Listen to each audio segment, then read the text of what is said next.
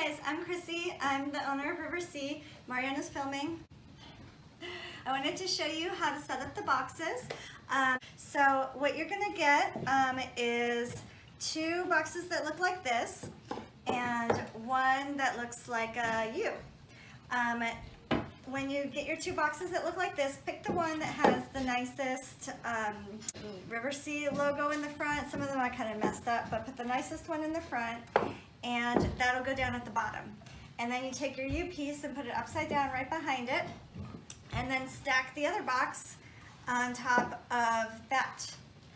And then from there, you can put in 10 bars at a time. So each box will fit 30 bars.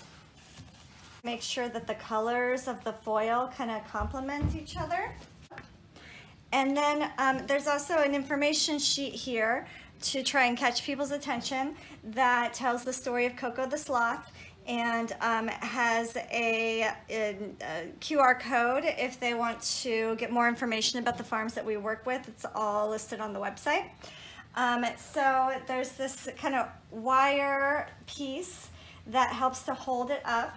You put it behind the chocolates in the back, and then kind of zoom in here, Mariana, see how I kind of hook it around there to give some added support on each side, and that just kind of holds it wide.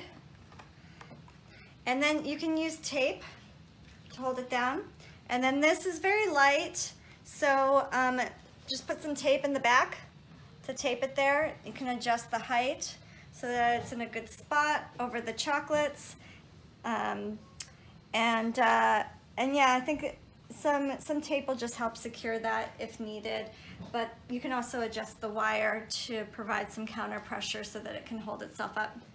Yep, so that's all. Thanks a lot. Give us a call if you have any questions, and enjoy.